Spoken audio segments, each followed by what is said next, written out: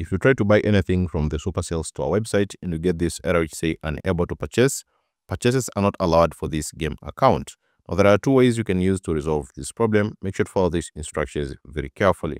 Now, the first one is try to buy the item through your game and not the Supercell store website. So you can try to launch your game, then try to buy the item through your in-game option and not the Supercell store website. Another way you can use, just wait 24 hours, then try purchasing again through the website. So you can try to wait for 24 hours, then try purchasing again through the website.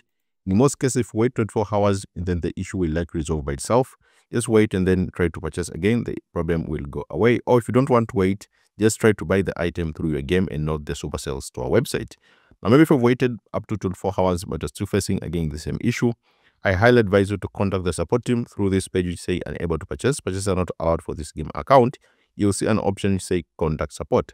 Click on this contact support option, explain to them that you face this error, and the support team will help you resolve this problem. But in most cases, if you follow all the instructions here, these 2 steps will help you resolve this error. Thank you so much for watching this video. I hope this tutorial helped you, and see you next time.